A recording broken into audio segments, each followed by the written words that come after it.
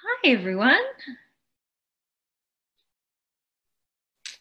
Hello from all Hello. the way down here in New Zealand. Hi Christina. Hi Urban Ashram Yogis. Um, it is really lovely to be here and really amazing that so many people have tuned in to listen to this introduction to meditation. I will wait just a little bit longer. It's only just gone, well, it's 3 o'clock in the afternoon here in New Zealand. So we've only just hit the time. So I'll give everyone a few more seconds, a minute or so to tune in, and then I'll get cracking.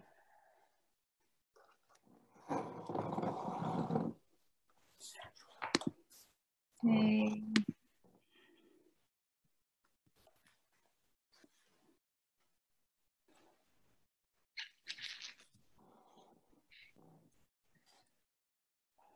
Seeing if I can see any familiar faces.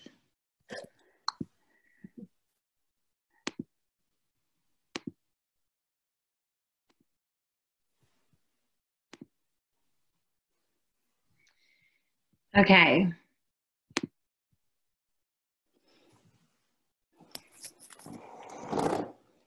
Should we wait for magic number 60? Who's that going to be?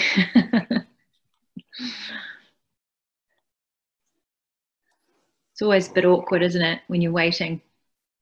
I've got 59 faces staring at me expectantly. Wow. Here we go. Magic number 60. Okay. So Marikar or anyone else who has administrative powers, if you could just let people in whenever they pop in, and I'll get cracking because we haven't got too long and I could talk about meditation way too long. So my name is Claire and I am a meditation teacher and also a yoga teacher. I live in Auckland, New Zealand. It's almost a year since I was actually over in Manila, where I got to teach my meditation course. I teach a style of meditation called awareness-based meditation, and I came over to Urban Ashram and had the most amazing experience there in Manila. Everyone was just so incredible. I was actually really blown away. It was one of my favorite teaching experiences. That phenomenal group of people who are really receptive and open-minded, and really eager to learn about meditation. And I'm very eager to talk about meditation, so it's the perfect combination. So that was almost a year ago, and I was hoping to come back this year. Unfortunately, 2020 has been, oh my goodness, it has been the most intense, challenging, trying year for so many people in the whole entire world that it really is quite phenomenal. New Zealand just came out of a level 3 lockdown yesterday. We went back into lockdown for 2 weeks just here in Auckland. So that was a really interesting experience, our first lockdown, and I know you have all been experiencing a far more intense version of lockdown and quarantine and isolation than almost anywhere in the world, from what I understand. New Zealand's had this really kind of interesting experience where we went into full lockdown for about 6-7 weeks, and then we came out and everything kind of went back to normal, sort of, except no one could really go anywhere and people weren't allowed to come in. And then we went back into it for a couple of weeks. So the second experience, it was really interesting to hear how for some people this time around it felt a lot more comfortable and easy. I think because we knew the end was in sight. Humans don't deal well with uncertainty and instability and a sense of not knowing what is in store for us. So I think this shorter lockdown was a lot easier for people. Some people not so much. And I know a lot of my friends own small businesses. A lot of my friends are in hospitality. A lot of my friends own yoga studios and are in the health and wellness industry, and they've been profoundly affected by this whole situation. But it's also meant we've had to get adaptable. And because of technology, I can be here with how many people? 65 people that I otherwise wouldn't have the opportunity to talk about meditation with. And I think considering what you are all going through and the challenges that we're all facing, teaching people how to meditate, most importantly, how to develop a daily practice is something that I'm really passionate about doing and sharing with as many people as possible. Because I know for me, I've experienced firsthand the most incredible benefits from practicing meditation daily for over 7 years now. I was introduced to meditation through yoga. I lived in Los Angeles for 10 years. And when I moved to Los Angeles, I was actually a journalist. So I worked in the news, and I was a television presenter and a news broadcaster. And then when I moved to Los Angeles, I went through a midlife crisis at about 30, where I realized that a lot of my habits and coping mechanisms, namely very heavy drinking, I was also in a really, a really unhealthy marriage. And then I also worked in an industry that was incredibly stressful. And it all culminated at around age 30, me experiencing terrible burnout and not realizing that I also had chronic anxiety and experienced low-grade depression probably for most of my life.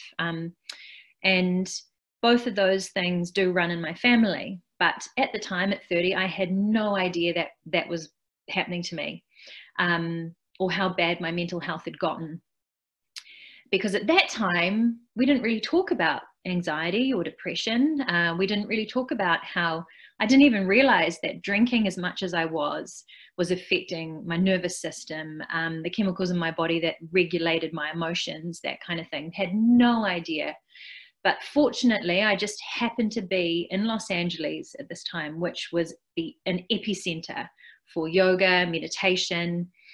And to cut a long story short, I left my husband, quit my job, and I became a yoga teacher. And I don't know if any of you have read Eat, Pray, Love, the book Eat, Pray, Love. It was basically, I was like that much of a cliche. I even drove a little Prius, which in Los Angeles is a big cliche. So at that stage in my life, now no longer with a husband, and it was before I had children. I had one son, Jack, he's 6 now. I was able to immerse myself in, first of all, the world of yoga, and trained with some pretty incredible teachers, and was introduced to the idea of a seated meditative practice.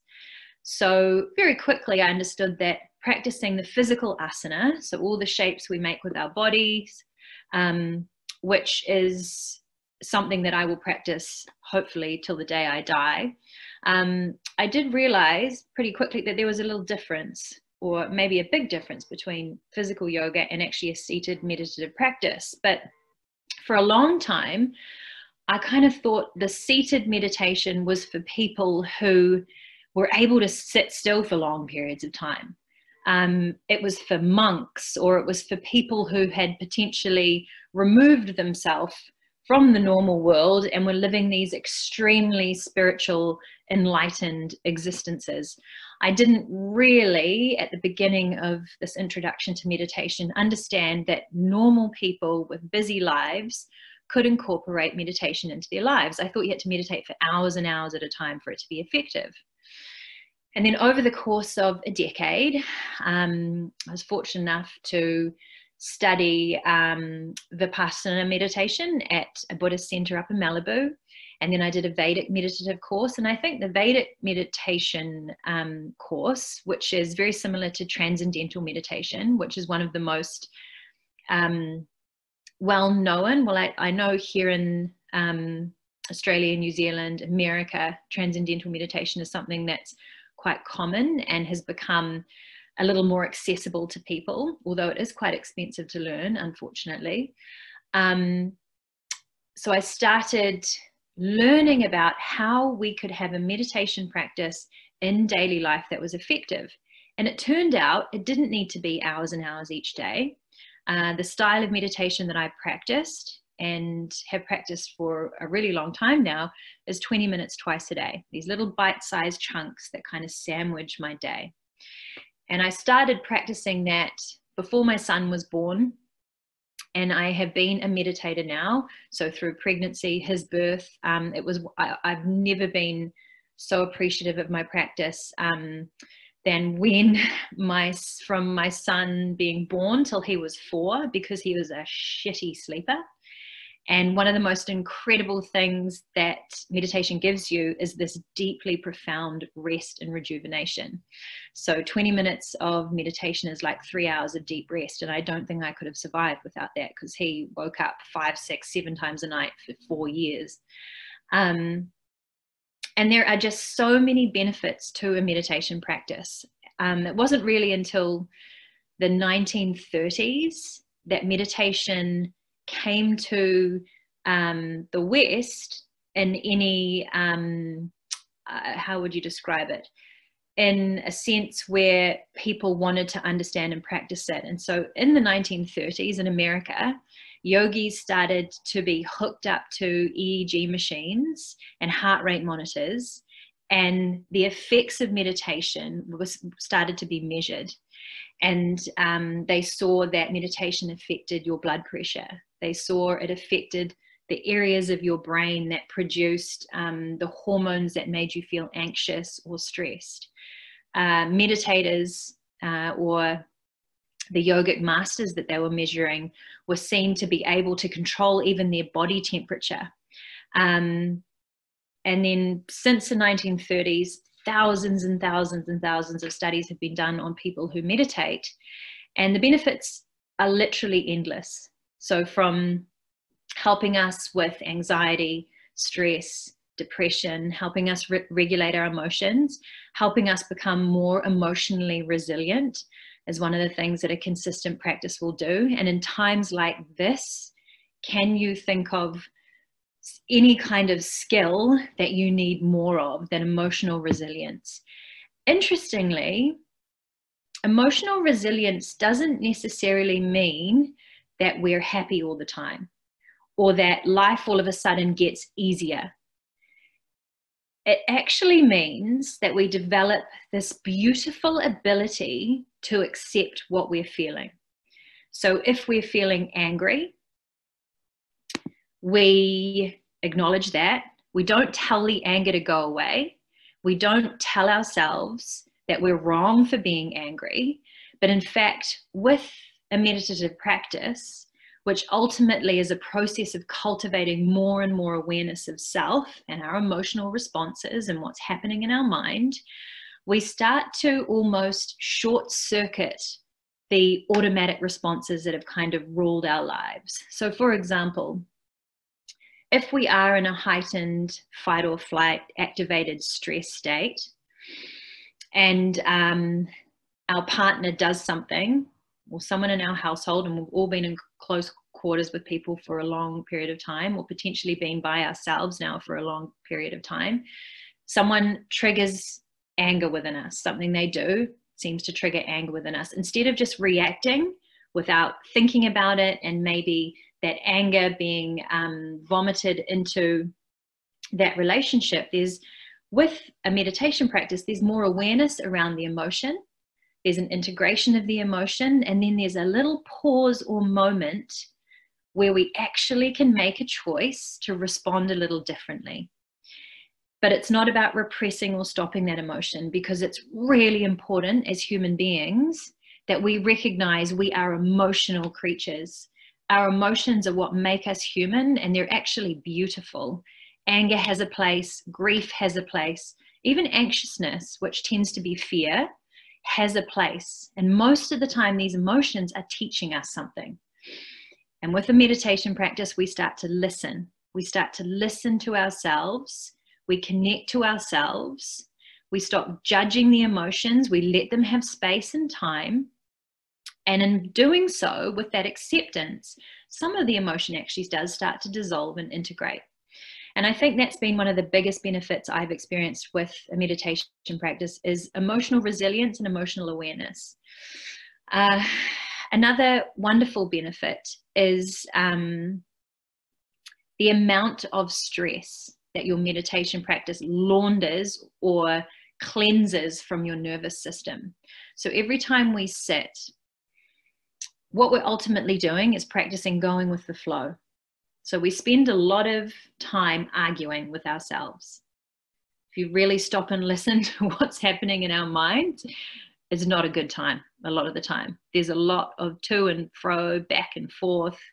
If someone was listening to that conversation, it'd probably be profoundly confronting and embarrassing because it's nonsense. And once we become aware of the environment that we're carrying around in our minds, and we stop this internal resistance and arguing and fighting, then our internal environment actually relaxes. And by sitting and letting the momentum of our emotions, letting the momentum of our thoughts have space without judgment, because every single time we sit, we're practicing watching rather than judging the thoughts and the emotions. When that happens, the nervous system just goes, whoa, oh my gosh, it's safe. Even just by sitting quietly without doing anything, you're telling your physical body that I'm safe, it's safe. We can relax. We can let these emotions be released, be heard, be felt. Because the fight or flight response is all about survival. And even though this year has been incredibly stressful, and we have this looming invisible threat of illness that here in New Zealand hasn't been as directly affecting as many people, but I know lots of people in your country have actually got COVID. But for many of us, it's the thoughts about the danger that actually cause more problems than the actual illness itself. Yeah, it's our imagination, it's the future tripping, it's the what if that actually triggers a fight or flight response, even though we're not in any danger, even though we're in our homes. Yes, it sucks and we're all by ourselves and we've probably eaten the same thing for a really long period of time, but for most of us, we're actually not in any physical danger. That's not to say we need to be careless with our health or irresponsible, and it's not to make light of the fact that lots of people have gotten sick and died from COVID-19. But for many of us, it's the thoughts about what could happen that create incredibly harmful, stressful responses in our nervous system. So every single time we sit to meditate, we are reversing that. We're laundering out the stress. And when we're not stressed, when we're not in fight or flight, when we're not fearful, then we actually can make much better decisions about what needs to be done, about the right action to take. Also, when we're not stressed, we're much more creative. So we're problem solvers when we're not stressed. The human brain doesn't work at its potential when it's terrified or nervous or anxious. In fact, we get very tunnel visioned when we're nervous or anxious. But the more we can do to give our nervous systems a break, meditation's one of those ways. Other ways are trying to get outside as much as possible, which I know is fiddly and tricky in these times, but even just looking outside at the sky, going somewhere where there's a few trees and communing with nature will have a profoundly restorative effect on your nervous system. Silence, quiet, getting off these things, even though I know they're a necessity so that you can communicate and connect with your family, with your friends, really putting some boundaries on how much you use your phone. I've been off social media for 2 weeks now, and I didn't really think my use of social media was that bad, but oh my gosh, my mood has lifted.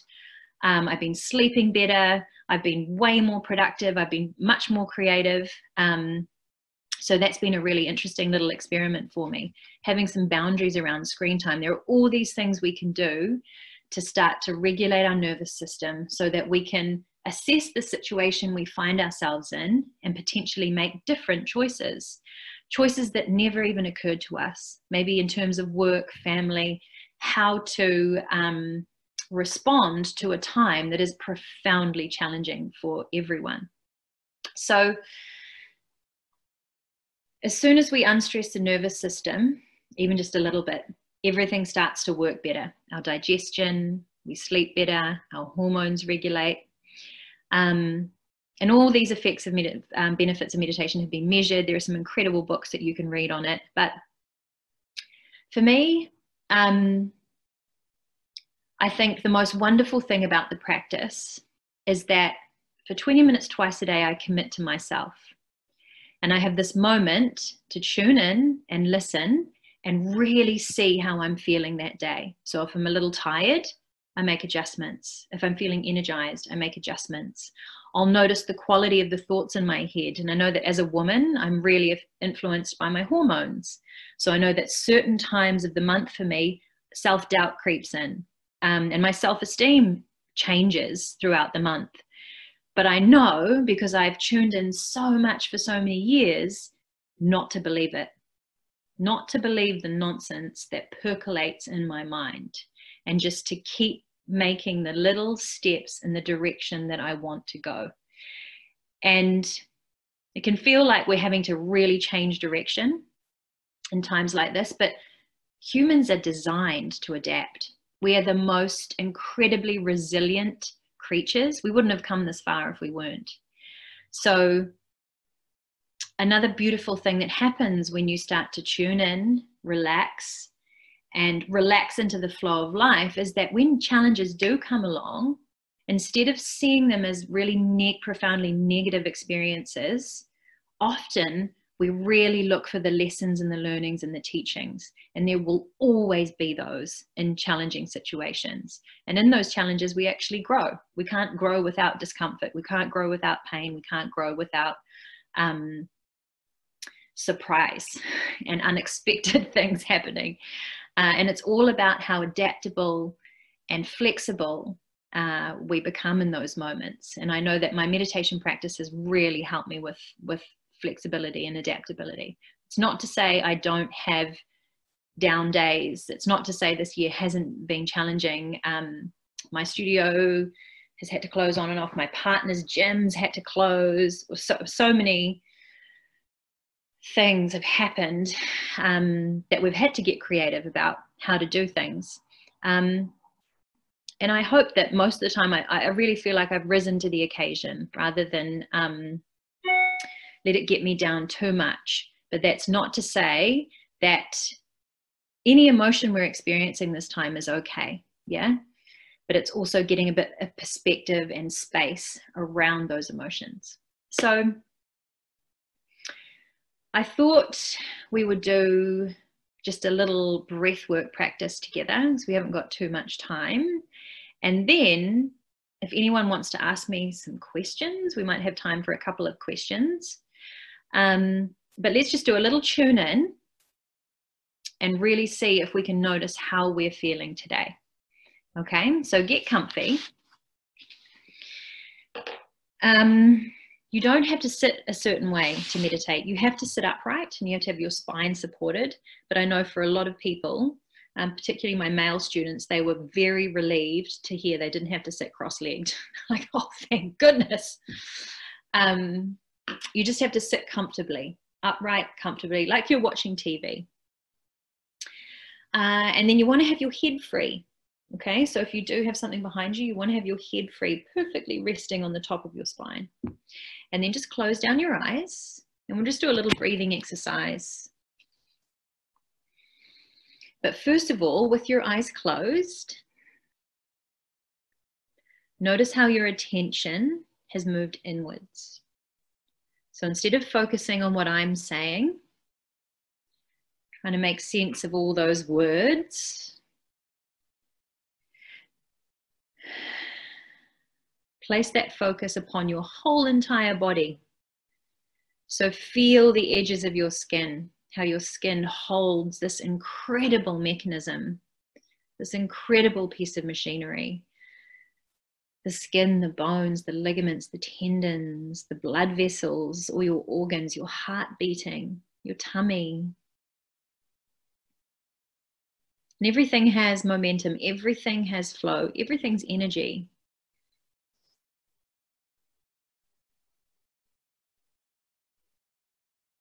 So just take a couple of deep breaths. Notice the ebb and flow of breath.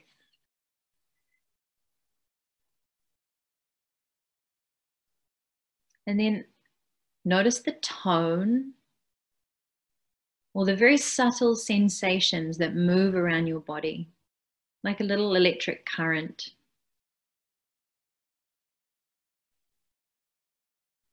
How are you feeling today? What are you feeling today? Where are you feeling it today?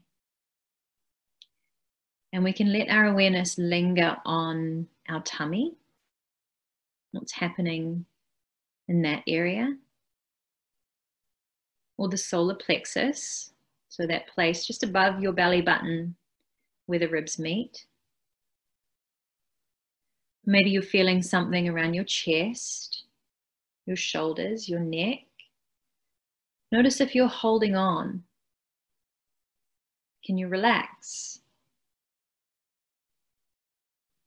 Especially the jaw, especially the tongue, the neck, the shoulders. And then if you could describe how you're feeling, maybe you can give it an emotive word, or maybe you just need to feel it to understand what's happening in your body. Or maybe you don't know. And that is a beautiful place to start. Okay, now we're just going to breathe together. So I'd like you to exhale all the air out of your lungs, and then we're going to breathe into a count of 6. So inhaling for 1, 2, 3, 4, 5, 6. Hold the air in. Hold right at the top for 6, 5, 4, 3, 2, 1. And then breathe out for 6. Hold at the bottom for 6. Breathe in for 6. Hold at the top for 6. Breathe out for 6. Hold at the bottom for 6. Breathe in for 6, and just keep going. So breathing in, holding, breathing out, holding. And maybe you can make it last longer than 6 counts. Maybe you can do 7, maybe you can do 8. Just play around with your inhale and exhale. But when you breathe in and hold right at the top, hold really full of air. And then when you breathe out, let it all go. And hold completely out with no oxygen. And we're just going to keep doing this for a minute or so.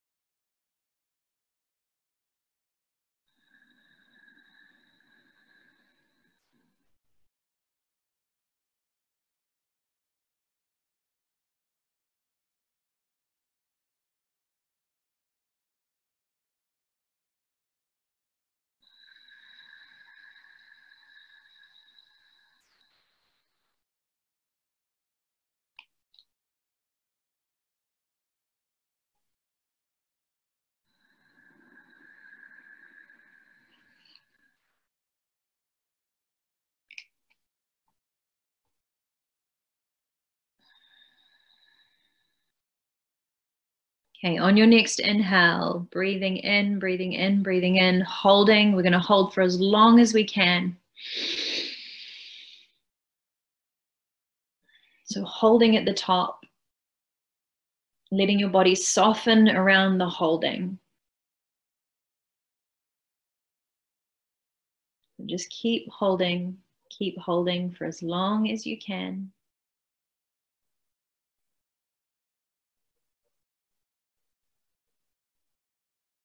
And then when you feel ready, a big sigh, let everything go. And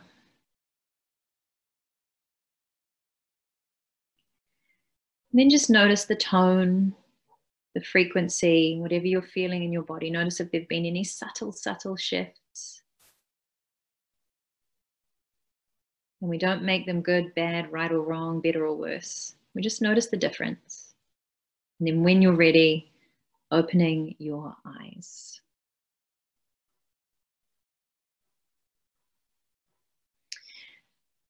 I always reflect upon whenever I do breath work, whenever I do yoga, meditation, breath work, I find it just so incredible that these techniques, these disciplines, these skills have been around for 5,000, 6,000, 7,000 years.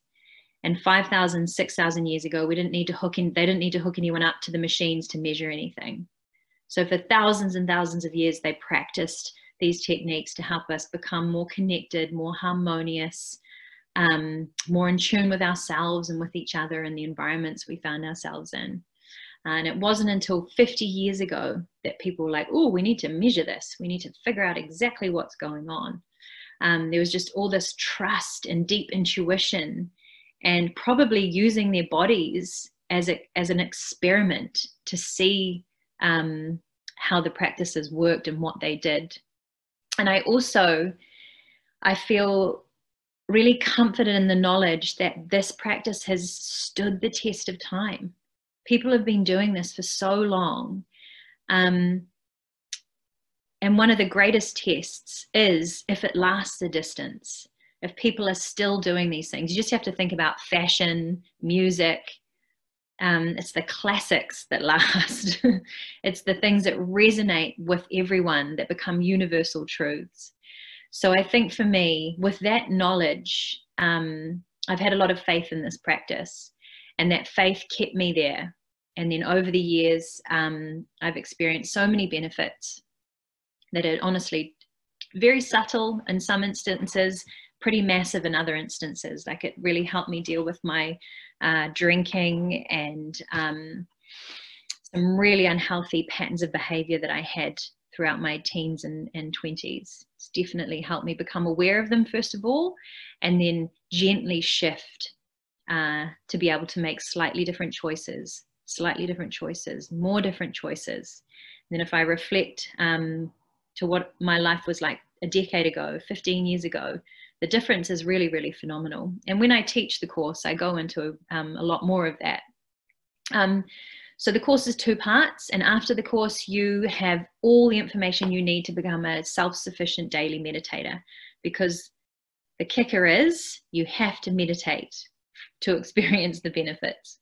You can do the course and you can read the books, but you actually have to practice to experience the benefits. So one of the really important aspects of this is I teach you a lot about habits and why it can be hard to shift habits or create a new habit. It's really, really important to understand why it can be so tricky to implement these new things into our lives.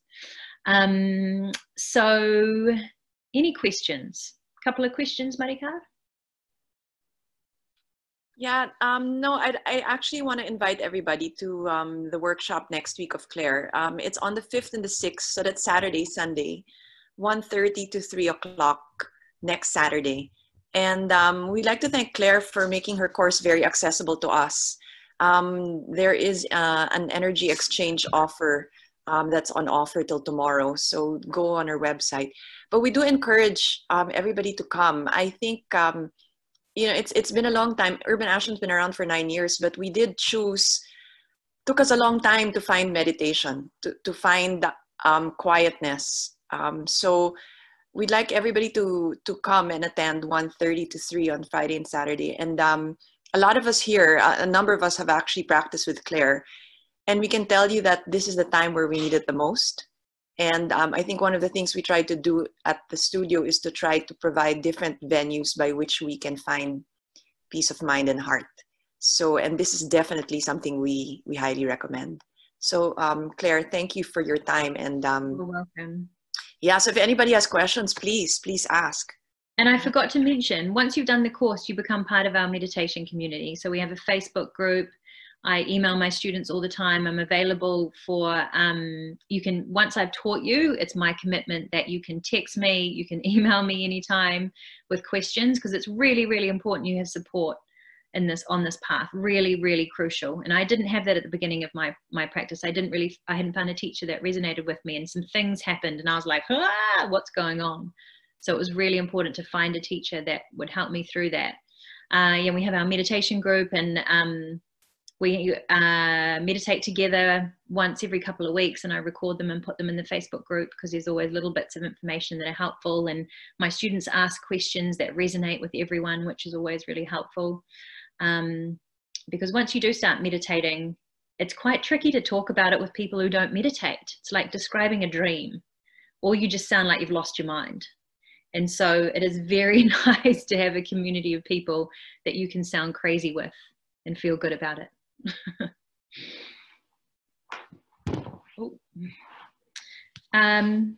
Okay. Is that all? Oh, here we go. We've got questions here. Is it normal to experience spontaneous body movement like shaking? Yes, you can. As your nervous system relaxes, you can experience shakes, you can experience twitches. Sometimes it's even, you know, those moments when you're just about to fall asleep and it's like you fall off a cliff. All that is your nervous system letting go. So movement's a wonderful sign that your body is responding to the practice. But yes, if you have any questions leading up to the course next week, Marika can give you my contact information. I'm not on Instagram at the moment, but you can email me with any questions, and it would be lovely to share this with you during these very unusual and challenging times. Thank you all very, very much.